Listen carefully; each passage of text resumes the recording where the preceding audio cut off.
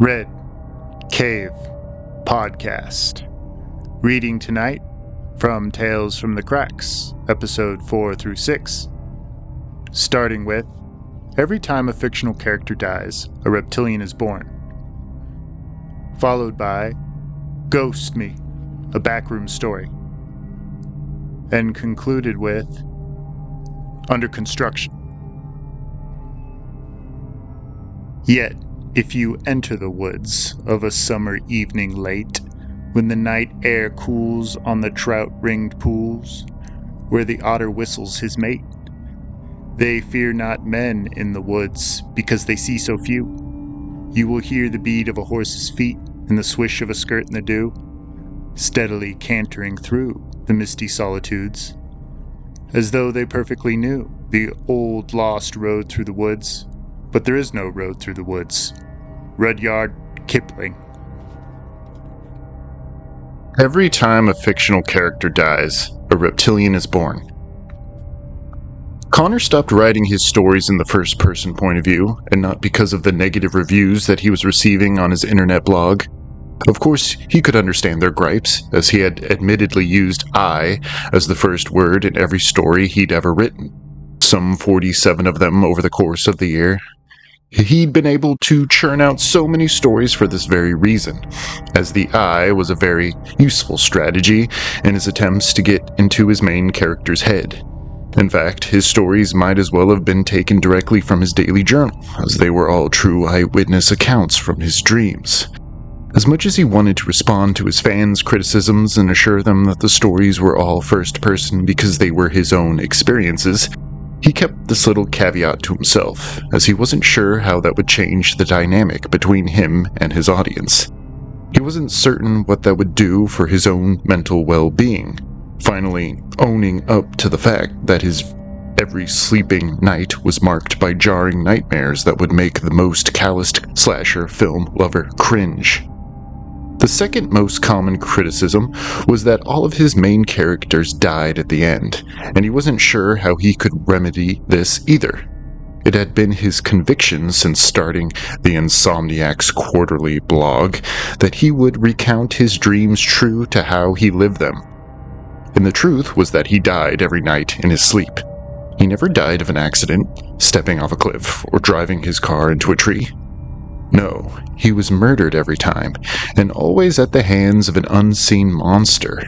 Interestingly enough, he never received comments from people demanding to know what the monster looked like, or why it was even hunting the protagonist.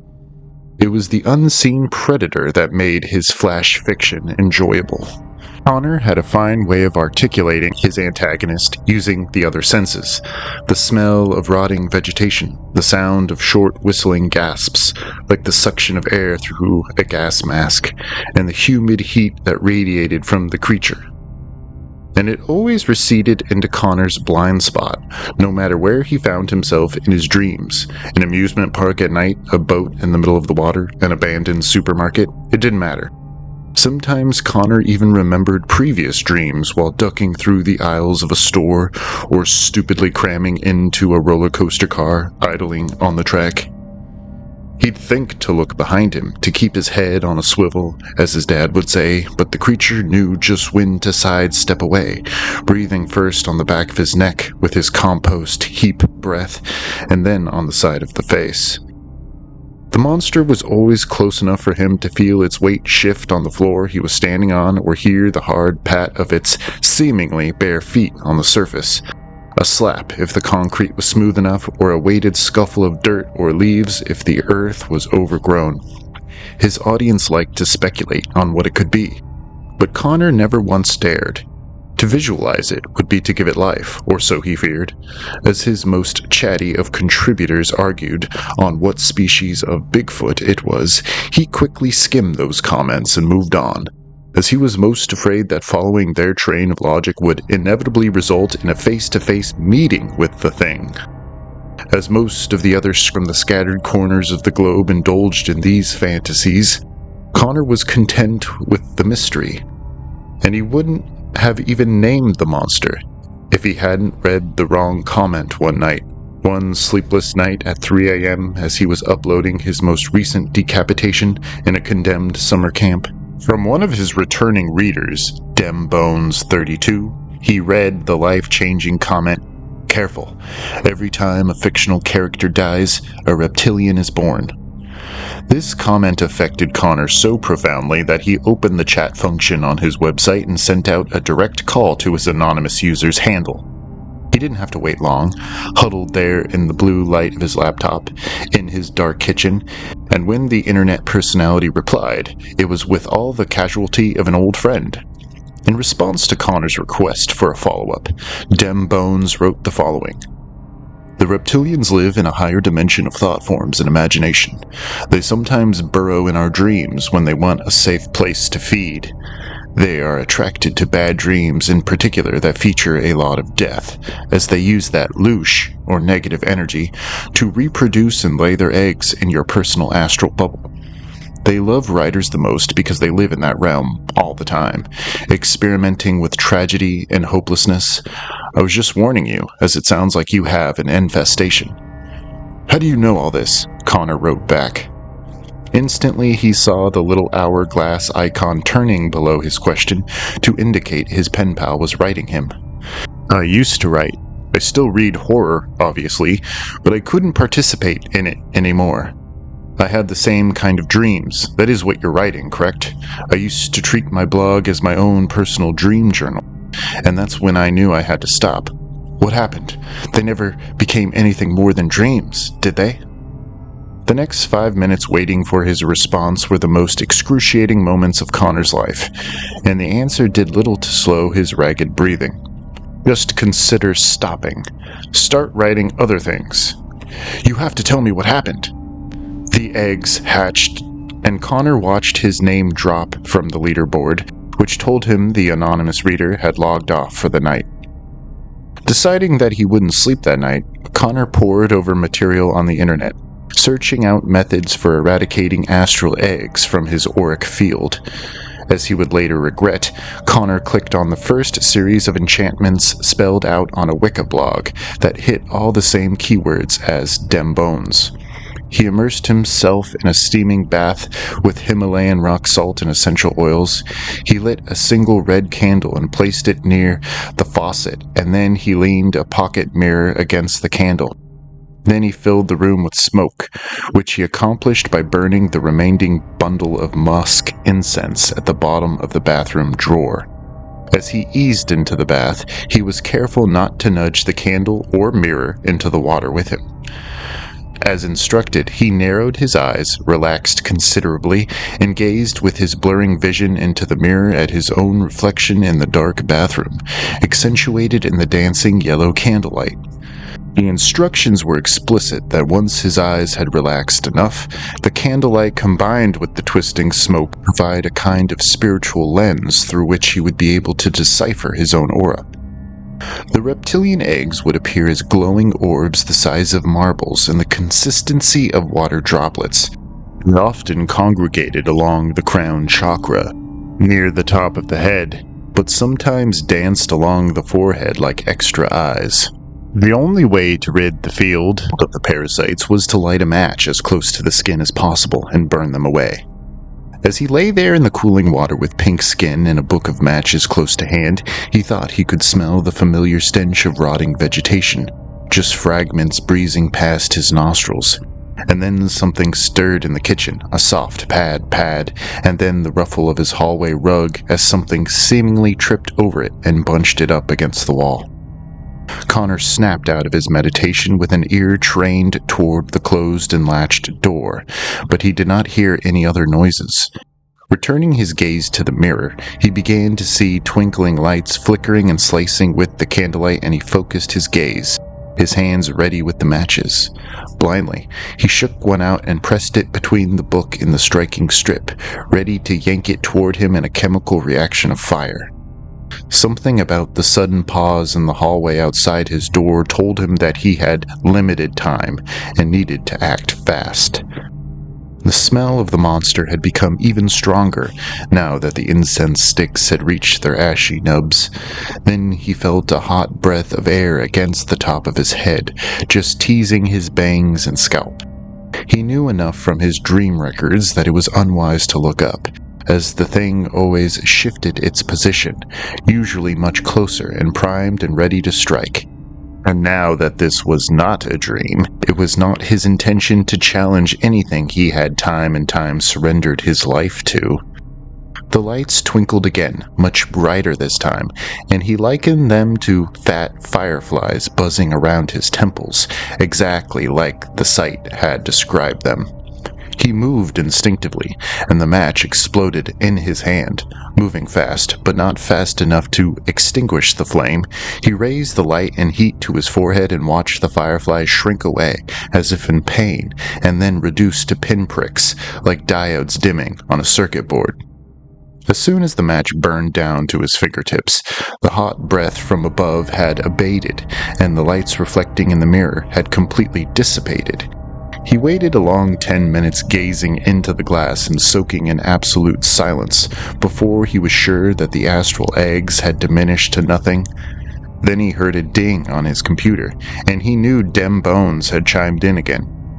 He hurried to dry himself in his towel, and he wasn't even thinking about his midnight visitor when he burst out into the empty hall and huddled in front of his computer, half naked and dripping. "Sorry," Dem Bones had come back with. "My internet connection went out mysteriously. I was going to say, don't try removing the eggs yourself. The best way to rid yourself of the passengers is to stop writing scary stories and focus on the true, the innocent, and the beautiful for a while. The eggs will shrivel on their own. Interfering with them in any way will cause them to hatch as a defense mechanism. Good luck, man. I really did think you wrote some good stuff." Then something splashed in the bathroom, and he felt sharp talons bite into the back of his neck. Connor started out of his sleep, the water slowly sloshing out around him as it flooded the floor and extinguished the candle on the tub edge. A dream! Looking over at the incense sticks burning by the wall-length mirror, Connor realized that it had been about 30 minutes, as the sticks were halfway burned. How much of it had been a dream, though? He wondered if the computer had really dinged sometime in his sleep. So he struggled his way out to check the computer, but the screen was black and it did not switch on when he pushed the power button. Had he really lit the match to ward off the eggs? He supposed that he hadn't dreamed the interaction with Dem Bones, but how could he be sure with a dead computer? Back in the bathroom, he searched the pooling water to find the book of matches, and there was indeed one missing. He found the bent and spent piece of matchstick curled around the edges among the rest of the scattered refuse, and he knew that he had followed through with the ritual, for better or worse. In the living room, his computer rang again, and his heart did a quick up and down in his throat. He had never crept as slowly back toward his desk, where his screen was very much alive with light. Bending down in front of the computer, he read the newest message from Dem Bones. "You can only see the Reptilians or their kin in your dreams, but don't go looking for them, or you'll never wake up." The computer lid slammed shut in front of him with such force that the plastic snapped in half and the entire room shook. The last thing he saw before waking in the tub again was a scaly arm ending at a gnarled claw digging its barbs into his oaken desk. Back in the sloshing tub, he looked once again at the half-burned incense sticks and used matchbook, and knew that he was in another dream, but he was reluctant to speculate on how he would ever wake from this hellish loop. What if there was only one way out? He decided he would stay there for a moment with his legs stretched out as far as they would go and the sweat pouring off his brow from the water's high temperature. The true, the innocent, and the beautiful, he thought to himself. Whatever that was, it would ward off the passengers, as Dem Bones referred to them. He started thinking of flowers, sunshine, waterfalls in the mist, and children chasing butterflies. At the least, he hoped this would rouse him from his sleep, returning him to his body, wherever that might be. God, he prayed that wouldn't be the half-filled bathtub in his bachelor studio apartment. Please be in my bed, he thought to himself, or in the bed of someone I love. Bubbles began to tickle the inside of his leg, and even before opening his eyes, he was screaming at the top of his voice until it shredded away into a bloody gurgle that left him gasping and choking for life. His legs were no longer stretched out but pulled all the way toward his chest as he shriveled away from the ridged snout poking out of the water and gaining height as the emerald-colored creature raised itself up on its haunches. He saw its crocodile smile, bending along the surface of the clear water, and its yellow eyes stared big and unblinking in the jagged candle shadows. He screamed but did not wake up, and it continued to stand upright, the water pouring off and its mouth gaping open like the trap that it was. The steamy breath washed over him as its sandpaper tongue probed against his closed eyelids. The trap closed around his neck, and he did not wake up in the bathroom, or anywhere for that matter. And he never posted another story to his blog, leaving his diminishing fan base to speculate on what monster finally got him. A skinwalker, the Greys, or maybe the Rake. Of course, DemBones32 knew what got him, but he never joined in with his peers on the Dead Author's website, which would surely disappear at the end of the month when no one paid the $25 for the domain. No, he just moved on to the next horror writer's blog, as he was most certainly needed there. One of these days someone would listen and heed his warning. DemBones liked a good scary story, like anyone, even if that meant the eventual gruesome death of all his favorite writers. They were most assuredly all dead. Roast me. Sometimes those who wander are lost, read the final text he ever sent Alana. It had been a long week since his final correspondence, and the countless texts and voice messages she had relinquished on him had only piled up as an impassable route of emotional water in her chest. After only a few months dating, Andrew had stopped answering her, and that final response had served as a digging thorn that she had dissected to no end. She had simply been quoting one of her favorite expressions, "Sometimes those who wander are not lost," and he had replied with the complete inverse of this foundational statement of her life, puzzling her for hours and days with no end. She had replied back with, "LOL, you know what I mean," hoping that it had only been a quippy joke that hadn't landed, and he was waiting to follow up with the real punchline. When he didn't respond, she came to believe that he had been geared toward hurting her the entire time, and the next string of texts she sent to his unresponsive phone followed the 5 stages of grief to a T. After giving him the benefit of the doubt, she then became angry, and then started bargaining, pleading for a response of any kind. Then depression fell over her like a blanket, and her girlfriend Stacy quickly noticed this one day as they were sitting down at the mall's food court one afternoon. "Just goes to show how much you can really know someone," Stacy said, furrowing her brow as she worked with the memory in her head. Or perhaps the smoothie she had already inhaled had caused her mind to freeze over. "I'm glad I never met him. Or maybe I should have. You know I have a great nose for creeps." Alana sighed, fiddling with her full, untouched plastic cup of water she'd gotten at the smoothie shop. "I didn't introduce you to him for that very reason. You're too judgmental." "Well, I should have saved you some time. How many times did you actually meet? Once, 2 times, and always in front of his house? Anyone who doesn't invite you in is hiding something." "He had roommates," Alana argued. "I've done similar things with my boyfriends. He didn't want his slob friends to be my first impression of him." "How can you still be defending a guy who ghosted you? You've never told a boy you love him before, so don't ask me again why I'm worried about the boyfriend I haven't talked to in a week." "Fine, if you're so worried for him, then go to his house. Maybe his roommates have killed him and are eating him as we speak. Would that make you feel better?" Alana slammed down her water cup so hard that it cracked and bled over the table. "You don't think I've thought about that?" Stacy laughed and scooted her chair away from the table in case Alana decided to toss the rest of the water into her heavily blushed cheeks. "That his roommates are eating him? No! Going to his house. I've thought about confronting him, but I don't think I can face off with someone who's already moved on. I won't put myself through that." Stacy frowned when the fun of her button pressing had run its course. "But what if he really is in trouble? Hell, his grandma could have been in the hospital for the week. I think you owe it to yourself to at least put that question to bed." Maybe he's laid up in bed, and there's room for one more." "Fuck off," Alana grunted as she slouched down all the way into her uncomfortable metal chair. "Is it worth pursuing peace of mind if it proves to me he's just a jerk?" "Yes," Stacy said seriously. "Girl, the truth hurts. But you know me, I'll never know how to mind my own business. And if you don't go, I might just have to. You gave me an unsolved mystery. What the hell am I supposed to do with that?" "You're right." Alana smirked for the first time that day. "I'll never hear the end of it."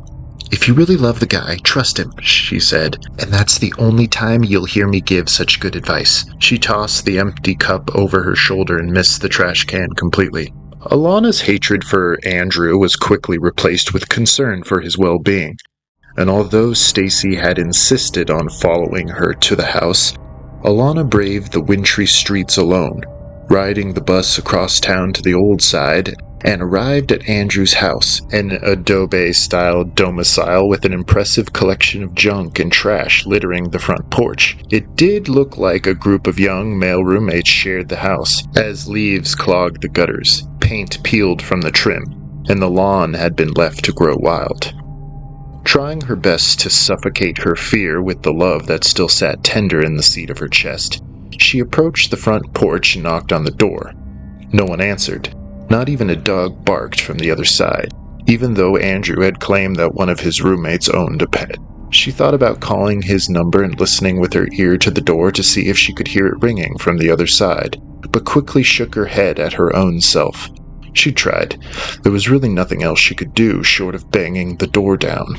As she was walking away, she watched someone clanging with the gate at the bottom of the walk.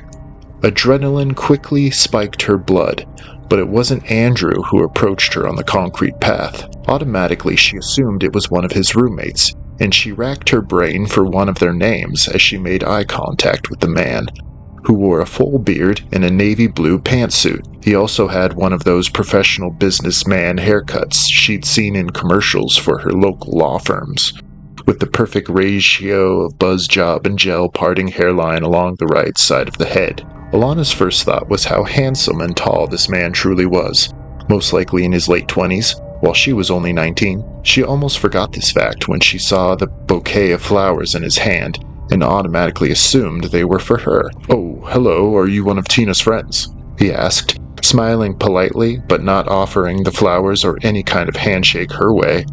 He stopped about 6 feet away from her, even as she stupidly continued on until they were in breathing distance. "Tina?" she asked with a fumbling voice to match her feet. "Yeah, I just assumed, but there are enough people living in that house for me to assume incorrectly," he offered.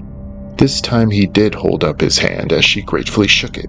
It was as warm and thick as she'd hoped it was. "The name's James," he said, and she told him hers. "I'm Tina's boyfriend. I assume you must be one of Travis's friends, or maybe Andrew?" Her eyes flashed with recognition for the first time. "Yes," she barked, too excitedly for her visitor's volume level. "Well, sort of friends. We used to date." The tall man frowned down at her, allowing his gaze to drift slightly to rest on the house. "Sorry to hear that. I'm not sure what Tina and I are anymore either." Alana filed that info away in her head for future knowledge, mentally kicking herself for not putting more effort into her makeup and hair for the day. She was still wearing her dog-chewed moccasins for pity's sake. "I was just coming by to reconcile," he said. "I don't know if you know her at all." "No, I haven't met any of Andrew's roommates," she shot back at once. "Well, it isn't like her to ignore me like she has been. I'm here to get to the bottom of it." He shrugged with his flowers in hand. "Am I going too far, Alana?" "You're gonna think I'm lying," Alana said, finding it almost impossible to swallow the hot barb in her throat. "But I'm here for the same reason." "Really? How so?" "Andrew hasn't been answering my texts either."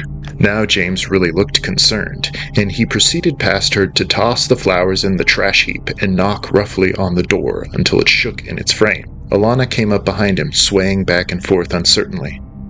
You think they're in trouble then? Tina, Andrew, and what was his name?" "Yes, I think they're in trouble," he replied without meeting her eyes, and he did not waste a moment in pushing open the door to reveal a living room that matched the porch outside. Dirty dishes and trash were piled on every surface, including the top of the tube TV and the speakers of the ancient and dust-encrusted stereo. "I had no idea this is how he lived," Alana said. Seeing that it was an adobe-style house, there was no second floor, so they wasted no time in covering every square inch, and this was not a difficult task. There was only one bedroom in the house, which was most concerning to Alana and James. "You haven't been in here either then?" she asked him. "No, she always came over to my place. I picked her up here, though," he replied distractedly as he closed the door on the bedroom.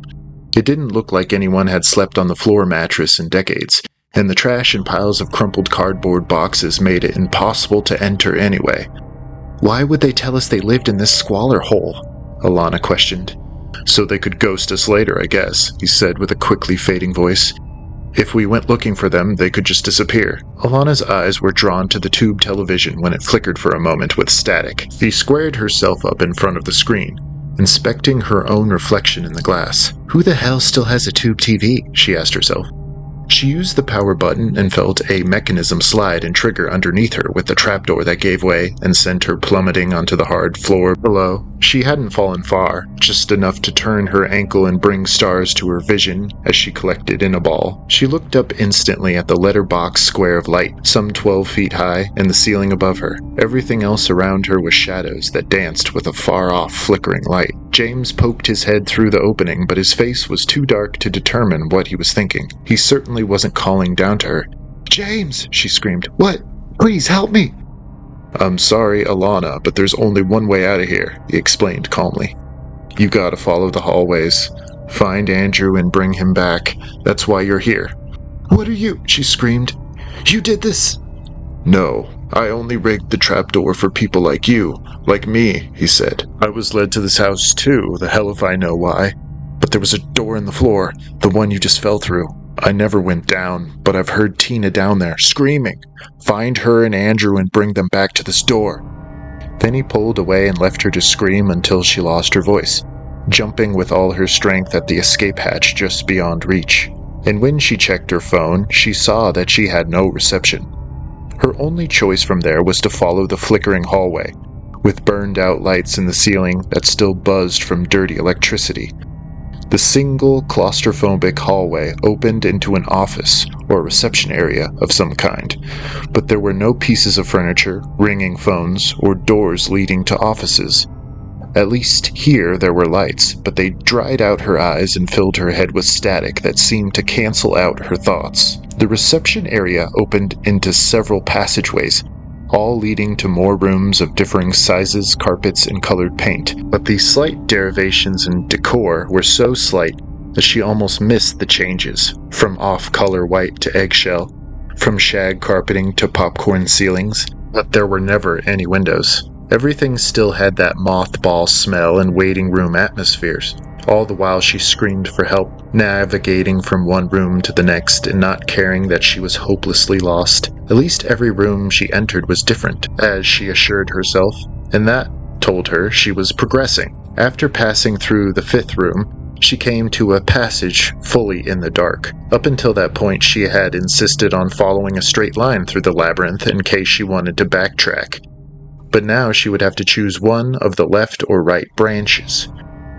She decided that she would rather turn back completely and hope that someone on the street could hear her cries. There was no telling how far this underground complex stretched, and when she checked her phone, she saw that nothing had changed. The minute she took it out, she watched another screen light up in the dark hall directly in front of her. It was enough light to illuminate the face of a young woman staring back at her. "Hi," she said, and even though Alana had already seen her before she spoke, she jumped. "I have a phone here we've been using. You can use that if you like." "Who?" Alana stared desperately down at the screen in her own hand, there in the middle of the empty room, and her voice returned to her after bouncing back from down one of the far passageways. "I'll trade you," the girl said, in the cast of her cell phone light. "It doesn't work for us anymore, but it should for you." "How do you know?" Alana managed. "The old phone works briefly for every newcomer, but your new one should work for me. I can call anyone you want. I can probably get you help."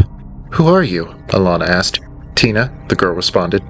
"James is up there. He trapped me down here," the girl nodded. "He sent the last few down here searching for me," she explained dryly. "He's a complete psycho. Sorry I ever started texting him. You know, he's the one who trapped Andrew down here, as he was jealous I was texting him." He's down here with you? Where?" Hiding. We take our turns with the phone, Tina went on. Whoever has the new one can leave this place for a while. I spend my time with boys I like, just like Andrew hits up the girls. But there are a few of us down here, like you, Alana. We take our turns. So you'll get the phone soon, or the next one, when it stops working for the rest of us. How do you get out? Show me. We just kind of wake up in the house above us. It's not something we can control, it just happens. But the only way we can leave is by contacting someone on the surface. That establishes a real connection. Makes us real again, solid. With the phone? Alana brandished it at her shadowed visitor. It has no reception. I'm telling you, it'll work for us, Tina explained. That's how Andrew contacted you, with this phone, which we traded with the last girl who came down here. Girl? What girl? We never learned her name, but she's got to be around here somewhere, Tina replied with the same emotionless candor. No one dies down here, they just get lost. They run off and can't find their way back. Run off? Here, I'll toss you the phone. We'll slide them across the floor at the same time. Her face ducked away as she bent over to place the phone screen up on the carpet. She prepared to slide it. Why would I give you my phone? Alana snapped. Because it's the only way any of us can contact the outside world. Once one of us takes it back up to the surface, we'll charge it, and then it should work for you. But you have to give it away. Will you text my friend Stacy for me? It's unlocked, and she's one of the only contacts. Just let her know I'm alive under Andrew's house. Will you let her know? I will, Tina said straight-facedly. Slide it on 3? And your phone still has charge? It hasn't been to the surface for a week or so, but it has half charge. Ready? Alana placed her own phone on the carpet and slid it across the way on the count of 3 with Tina. She watched it disappear into the darkness and was surprised when the other phone, an old clamshell, bounced off her sneaker. She was about to call after Tina, but she had already disappeared with her phone. Call Stacy, you promised, Alana shot after her. Then she checked the flip phone at her feet and saw that it indeed had reception. A few bars and a half charge as promised. Looking at the contact list, there were a few saved numbers, including hers, and she followed the script of her text message conversation with Andrew for a few beats before one of the battery bars blinked out of existence. Without another thought, she punched in Stacy's number from her memory and called it. Her friend answered on the 3rd ring with a mouthful of something, berating the unknown robo-caller for disturbing her bath time. Stacy, it's me, Alana, calling from another phone, she yelled into the receiver. She had already turned on her heel to follow the straight line of hallways back to what she could only hope was the way she came in. Alana, what the hell? Where are you? I can barely hear you. Are you talking through one of those tin-can shoestring phones? I'm underground in some complex. It's never ending. What? I can't hear you. You're where? Underground. I don't know. Under Andrew's house. I'll text you the address. Andrew, is this his phone? But her voice died in mid-sentence, and Alana looked at the black screen to see the battery had officially died.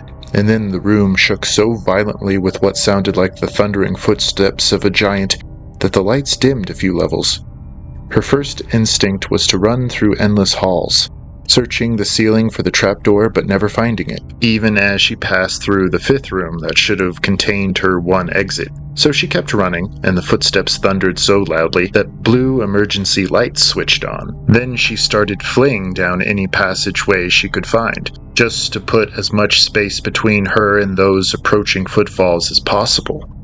But she soon learned that she was running toward them when a hulking mass the size of a pickup truck filled up the ceiling-high doorway in front of her, and its black, featureless face screamed with a voice she could only attribute to a prehistoric dinosaur from the movies. Claws gripped the underside of the doorway as it ducked its massive head under for a closer look at her, and a silver and white reflective, revolving disc opened where its face should have been, expanding and narrowing at its apex like a funnel full of needlepoint teeth.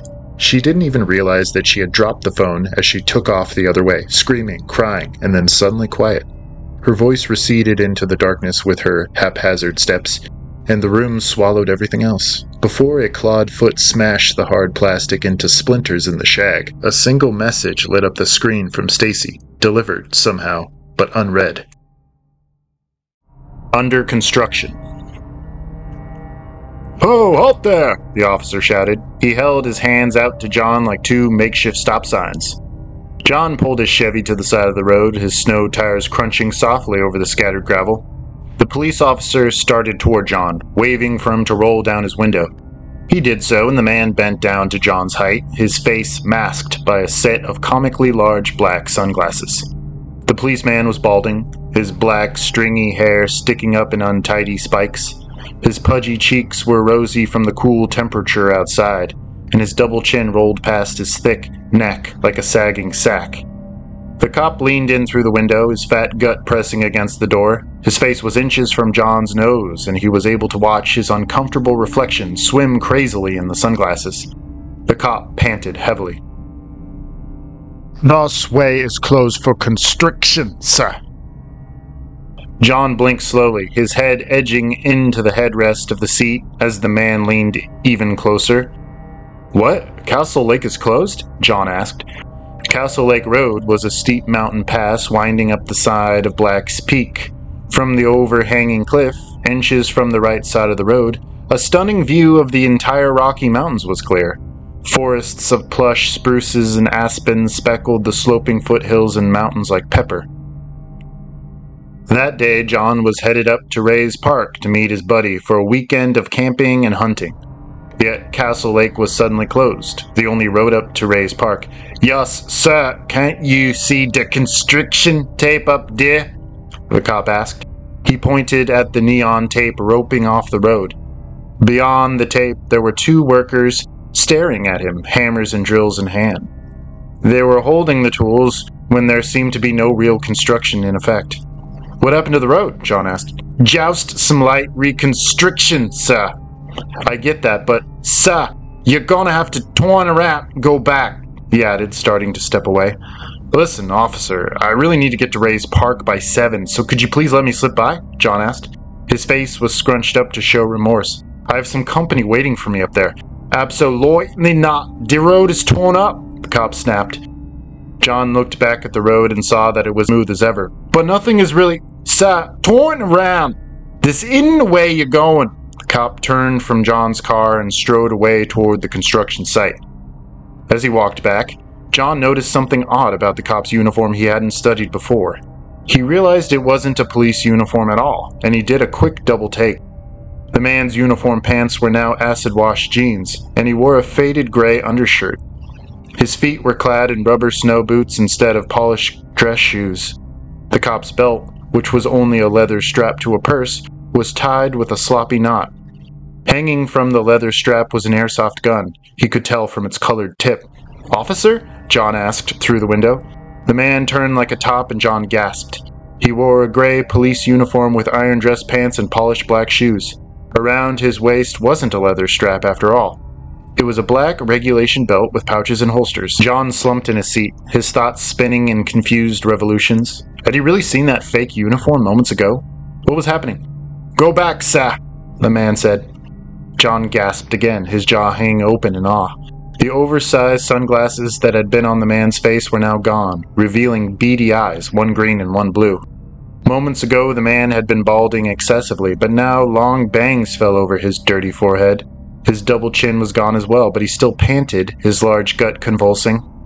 In stunned silence, John turned his car around and took off the way he'd come. Through the rear-view mirror, he saw that the cop and construction workers were watching him go. The sunglasses were again perched on the obese man's nose. Then the construction site blinked out behind a hanging rock cliff.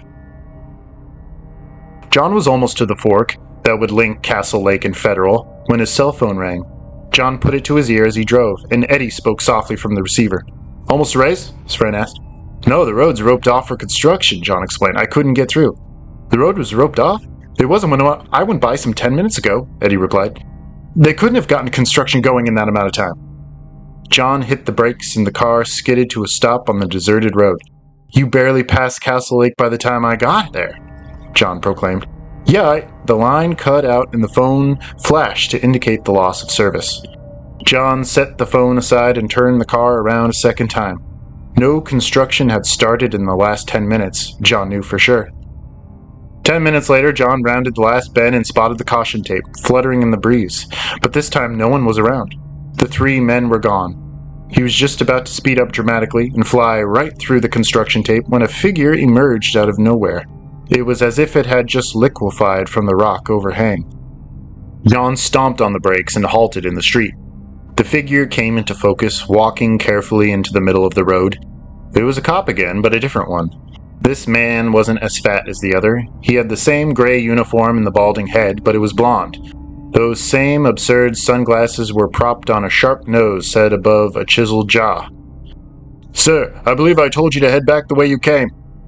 John stuck his head out the open window and noticed how, when he spoke, his breath plumed out before him in a cloud. The cops did not. "I don't think I've talked to you before, officer." "We just talked, sir."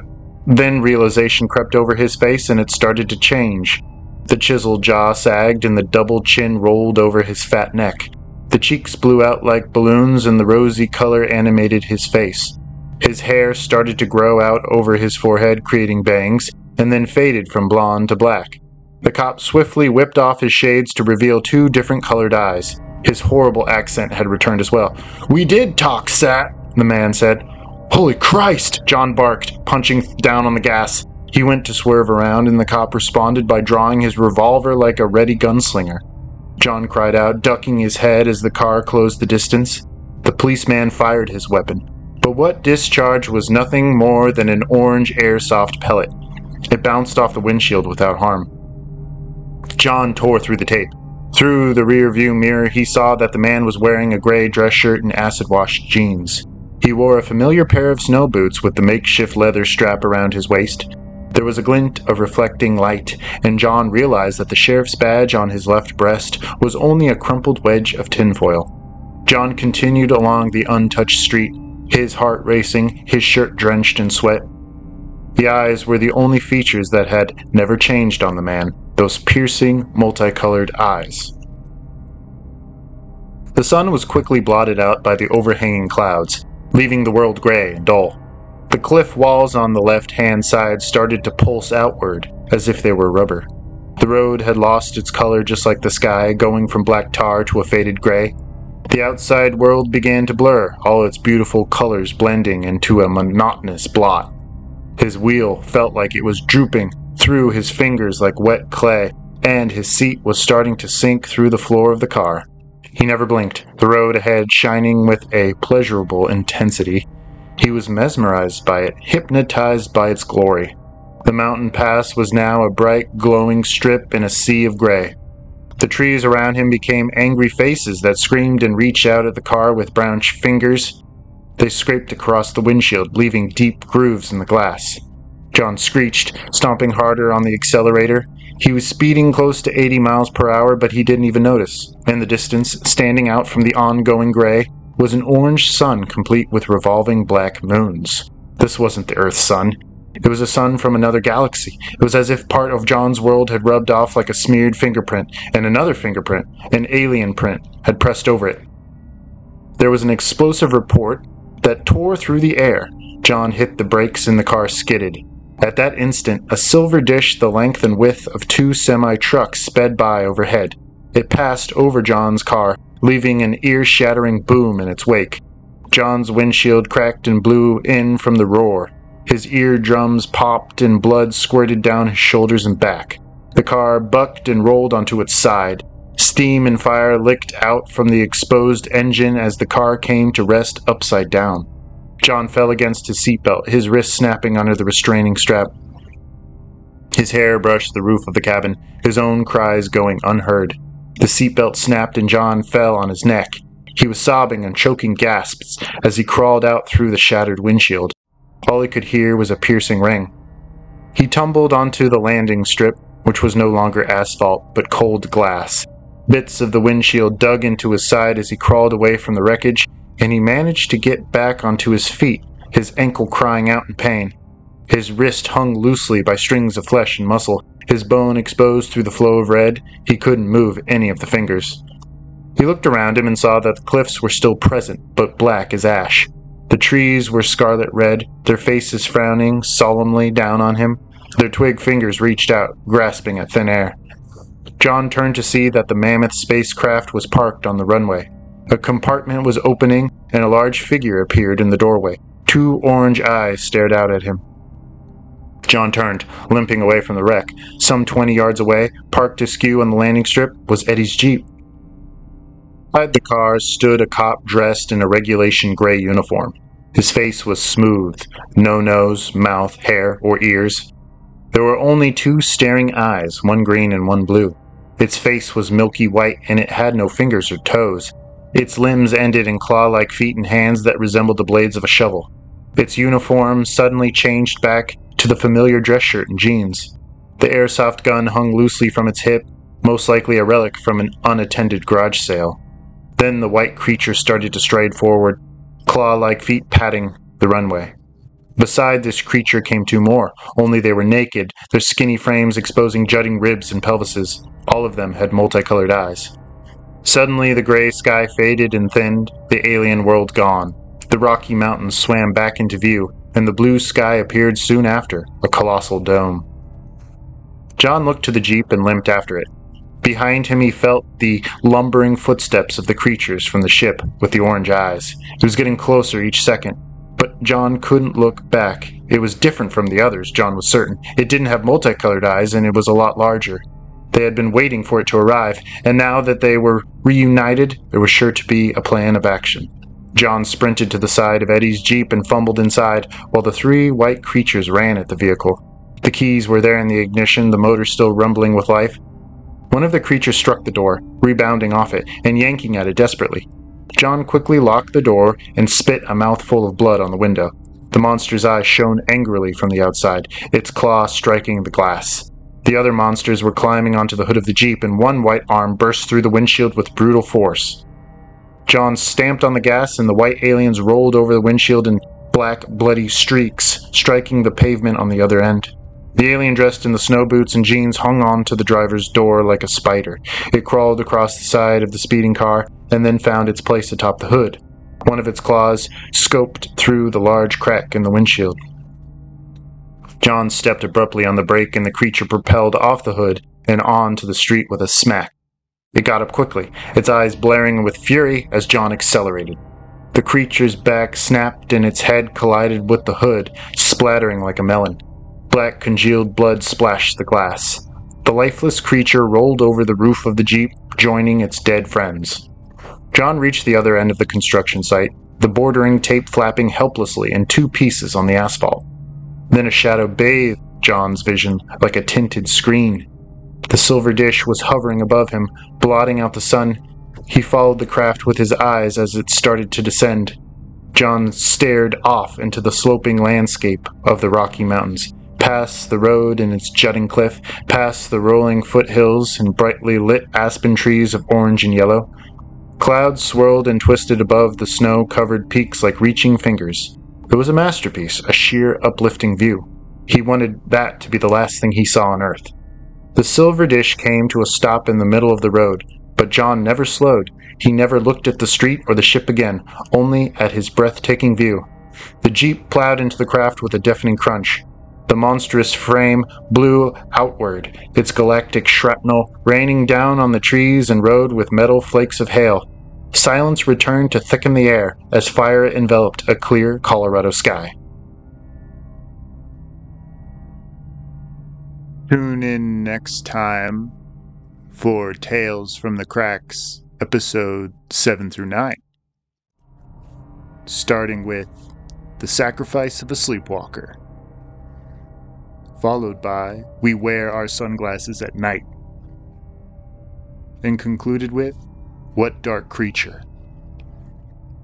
Until next time, guard your soul.